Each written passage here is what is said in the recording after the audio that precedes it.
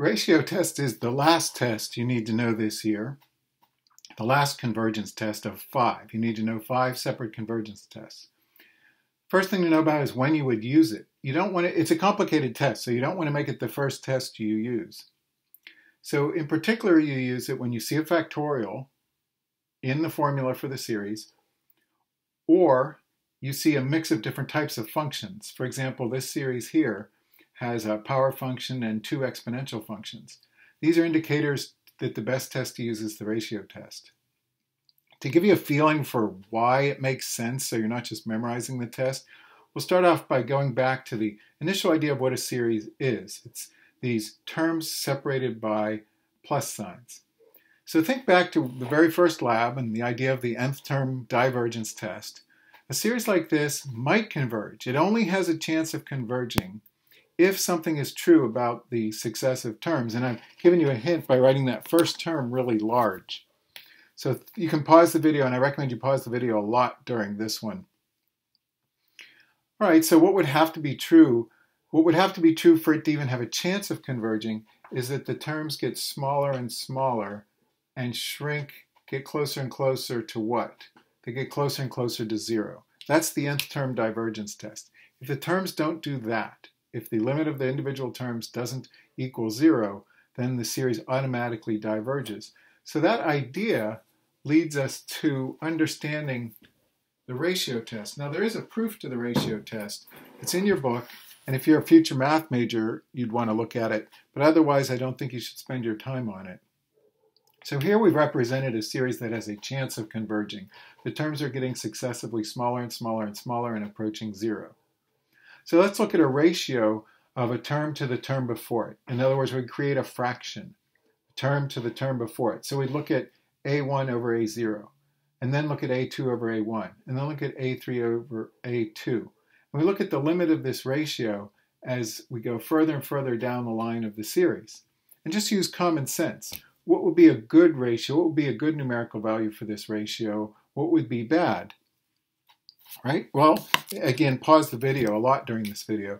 It'd be good if this ratio is less than 1.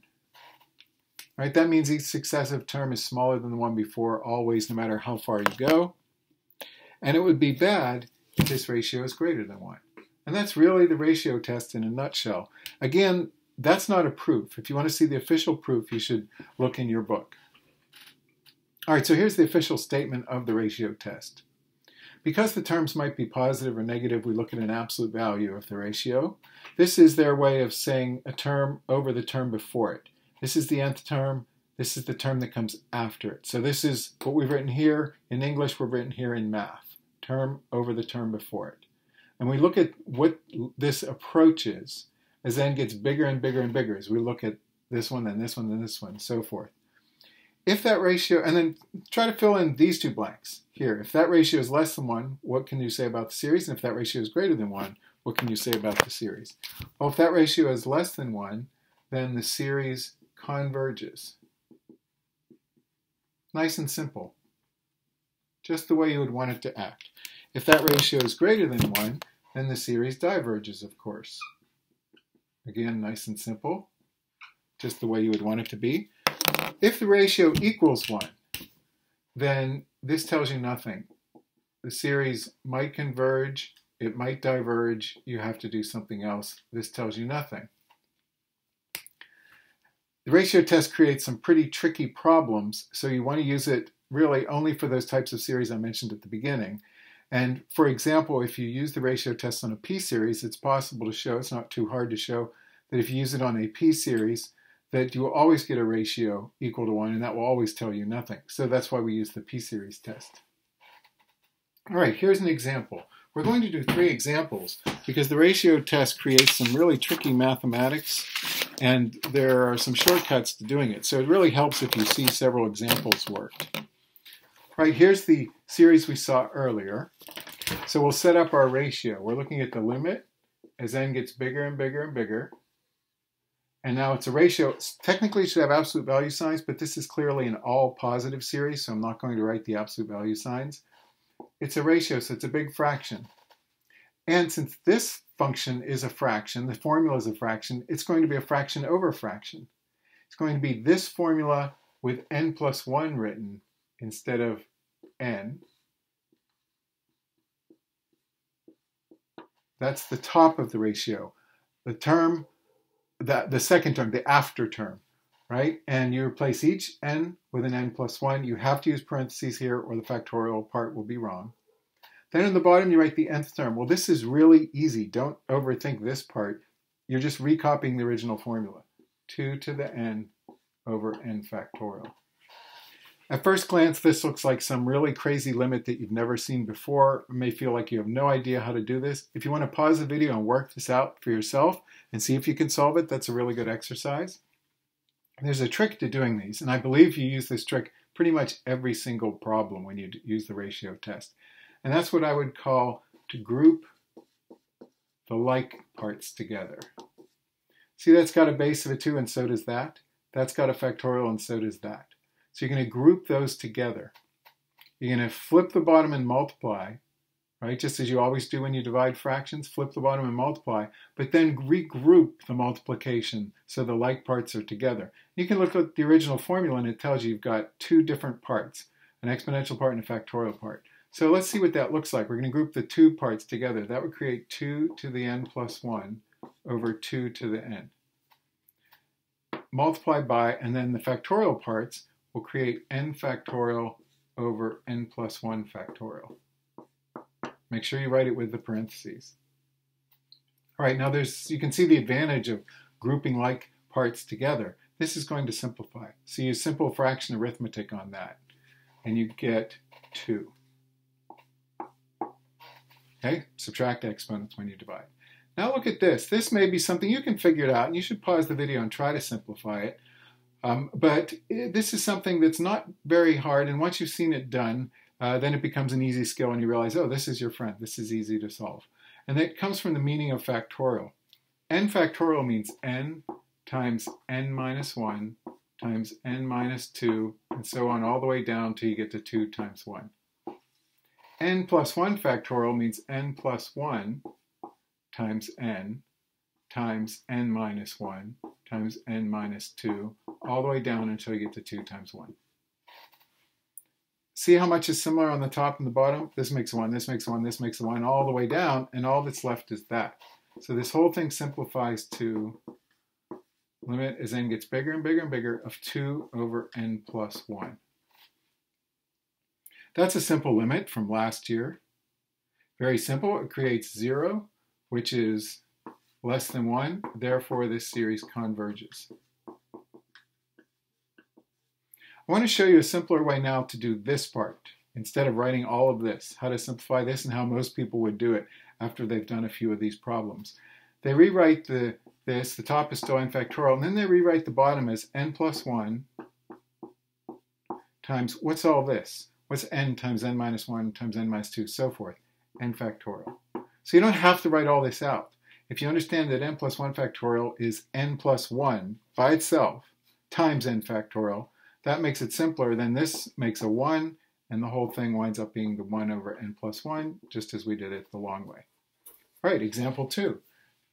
This is another series that was at the beginning of the video. This is the series that's a mixed series. So let's jump right into it and write our ratio. Again, I don't need the absolute value signs, it's all positive. Why don't we do this this way? Since I know this formula is going in the bottom, let's get that out of the way first. Right, that's the nth term. So you just write the exact same formula on the bottom. And now you have to write it on top, but you have to be very careful.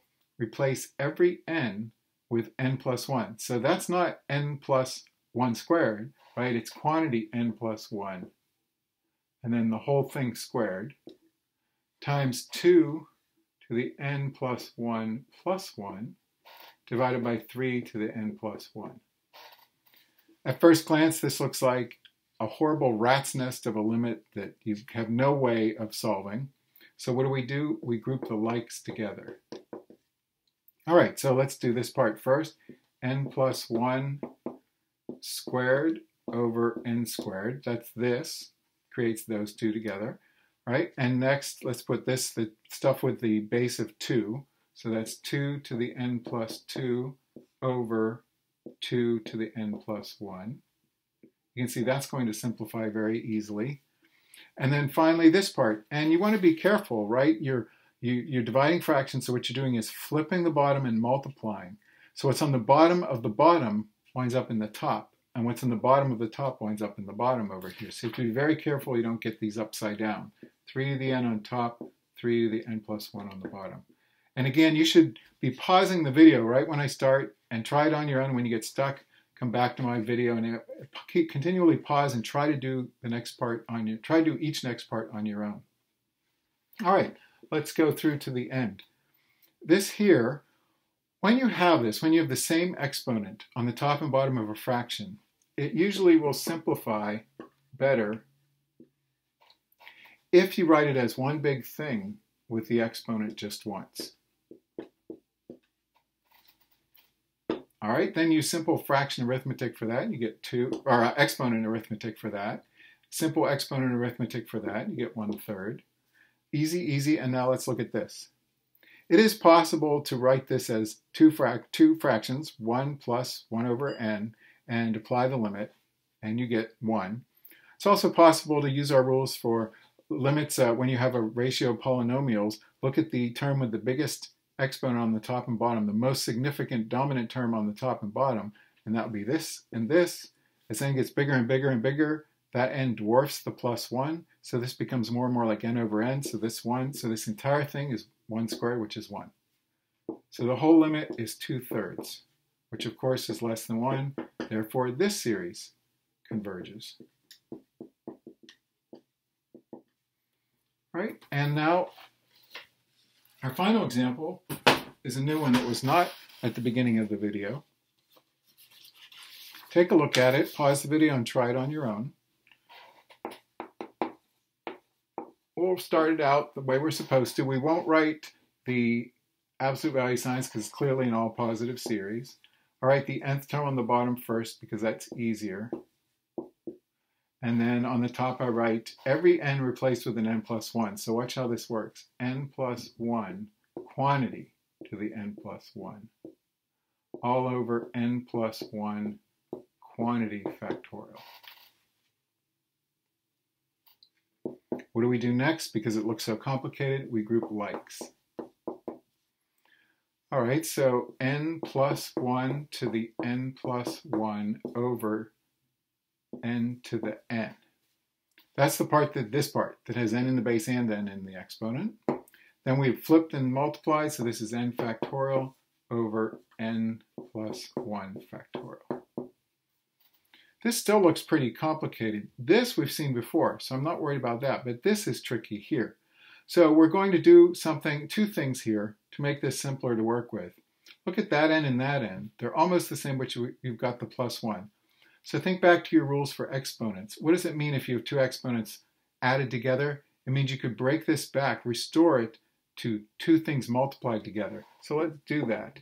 This is n plus 1 to the n times n plus 1 to the 1.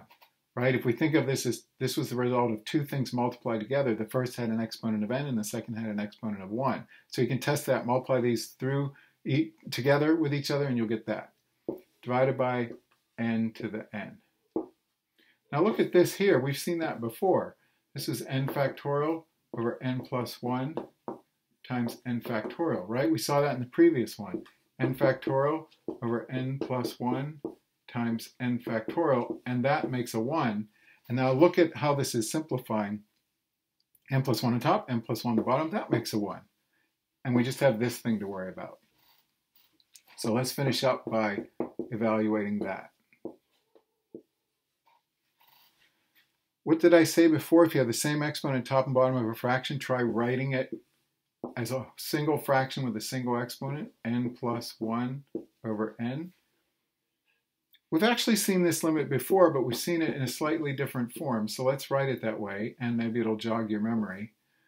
This has two terms in the numerator, so you could write it as two fractions, n over n, which is 1, plus 1 over n, all raised to the n. Do you recognize that integral? You may want to pause the video and see if you recognize that integral. That integral is e. If you forgot how to do it, you'd set it equal to L, take the natural log of both sides to get n out of the exponent. That's what you need to do when you have a limit with a variable in the exponent. So you set it equal to L, take the natural log of both sides, and then rewrite it as a fraction and use L'Hopital. We did that way back when we were doing limits. Well, this is e. Here's where you have to know the numerical value of e. Of course, 2.7, etc., right? 2.71828, and it goes on and on and on, but it's definitely greater than 1. Therefore, that original series there diverges.